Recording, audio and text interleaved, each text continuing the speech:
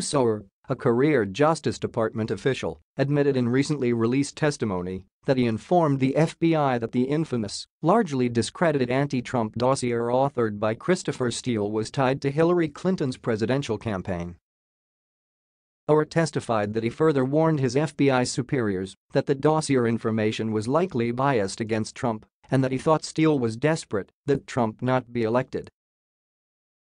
Ohr revealed that he spoke to the FBI about the role of Fusion GPS in producing the dossier and informed the agency that his wife, Nellie Ohr, worked at the time for Fusion GPS.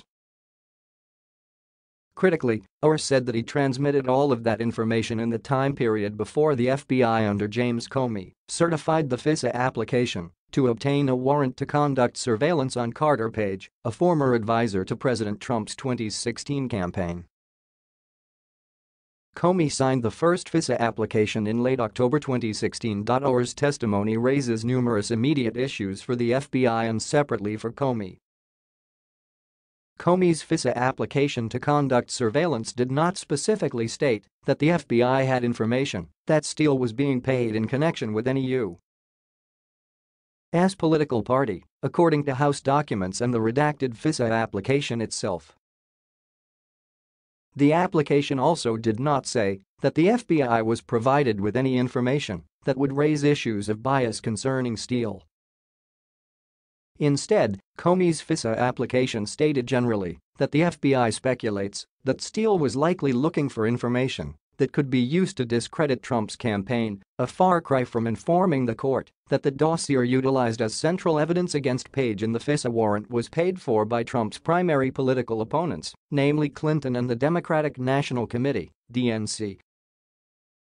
The phraseology that the FBI speculates on possible bias is at odds with Ohr's testimony that he directly told the FBI about several possible avenues of bias and that he had reason to believe Steele himself was biased.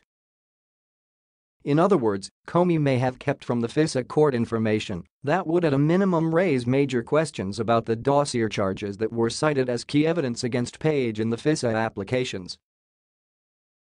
Ohr's closed-door testimony was delivered last year before a joint Judiciary and Oversight Committee task force. A transcript of the testimony was released last week by Representative Doug Collins of Georgia, the top Republican on the House Judiciary Committee, and was reviewed in full by Breitbart News. Collins said he made the transcript public in an effort to raise awareness about what he referred to as a very disturbing pattern of behavior at the Department of Justice regarding probes of President Trump and alleged Russia collusion. In the testimony, Ohr recounted maintaining direct contact with Steele even after the former British spy was terminated as an FBI source over reports that Steele was communicating with reporters. In doing so, Ohr lent credibility to the Republican House Intelligence Committee memo alleging that Ohr served as a back channel between the FBI and Steele. In confirming that he told the FBI about his wife's relationship with Fusion GPS prior to the first FISA application, Ohr also spotlights the GOP intel memo's assertion that Nellie Ohr's connection to Fusion GPS, which produced the central piece of evidence in the FISA application, was inexplicably concealed from the FISA court. Ohr also testified that he told the FBI about the connection between the Clinton campaign and the dossier.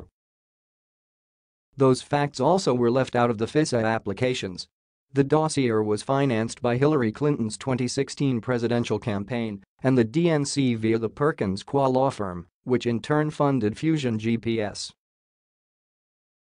Here is the relevant portion of the testimony. Mr. Gowdy. So you specifically told the Bureau that the information you were passing on came from someone who was employed by the DNC, albeit in a somewhat triangulated way? Mr. Ohr.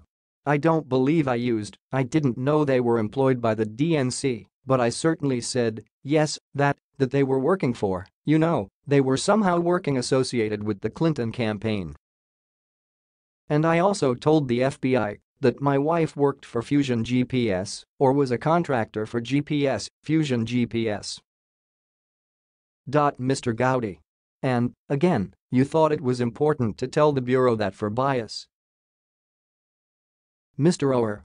Yes.OHR said he told the FBI about his wife's employment with Fusion GPS and issues with Steele's information in an effort to inform the agency about possible bias related to Steele's work.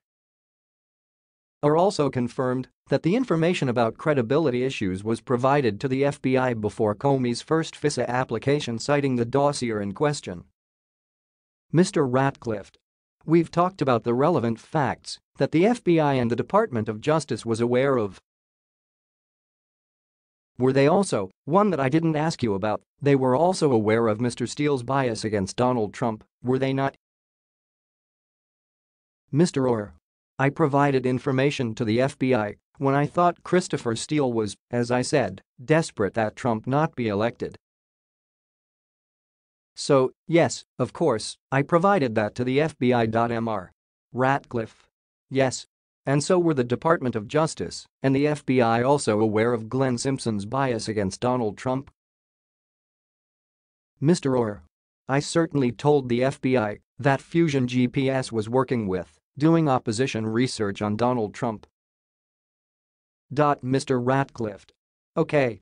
So, again, so the record is clear, what the Department of Justice and the FBI was aware of prior to the first FISA application was your relationship with Christopher Steele and Glenn Simpson, your wife's relationship with Christopher Steele and Glenn Simpson, Mr. Steele's bias against Donald Trump, Mr. Simpson's bias against Donald Trump, your wife's compensation for work for Glenn Simpson and Fusion GPS, correct?" Mr. Weinsheimer: "Can I have a second? Discussion off the record. Mr. Orr: "Right. So just, again, to reiterate, when I spoke with the FBI, I told them my wife was working for Fusion GPS. I told them Fusion GPS was doing research on Donald Trump. You know, I don't know if I used the term opposition research, but certainly that was what I tried to convey to them. I told them this is the information I had gotten from Chris Steele. At some point, and I don't remember exactly when, I don't think it was the first conversation, I told them that Chris Steele was desperate that Donald Trump not get elected. So those are all facts that I provided to the FBI. Mr. Ratcliffe: "And you said because you wanted to make sure, first you said you thought there might be a conflict of interest, and then you changed that and said, well, I didn't mean conflict of interest, I just wanted to make sure that they were aware of the possibility of bias as it related to those facts, correct?" Mr. Orr: "In case there is any concern that there might be any kind of bias or anything like that. A House Intelligence Committee memo released last February documented that, as FBI Director, Comey signed 3 FISA applications to spy on Page, with the dossier serving as part of the basis for the warrant requests. Neither the initial application in October 2016 nor any of the renewals disclose or reference the role of the DNC, Clinton campaign, or any party campaign in funding Steele's efforts, even though the political origins of the Steele dossier were then known to senior and FBI officials," the memo states. Democrats on the House Intelligence Committee released a rebuttal of the House memo that confirms the key contention that the FBI and DOJ both failed to inform the FISA court that Steele's dossier was funded by Hillary Clinton's 2016 presidential campaign and the Democratic National Committee, DNC, via the Perkins Coie law firm. The Democratic memo quotes a footnote from the FISA application, which says that Steele was approached by an identified U.S. person who indicated to source number 1 Steele that a U.S.-based law firm had hired the identified U.S. person to conduct research regarding candidate number 1's ties to Russia. The identified U.S. person and source number 1 have a long-standing business relationship. The identified U.S. person hired source number 1 to conduct this research. The identified U.S. person never advised source number 1 as to the motivation behind the research into candidate number 1's ties to Russia. The FBI speculates that the identified U.S. person was likely looking for information that could be used to discredit candidate number 1's campaign. That footnote, which does not inform the court of the dossier's ties to the DNC, Clinton campaign or Fusion GPS, was further confirmed when the Trump administration released a redacted version of the FISA applications last July.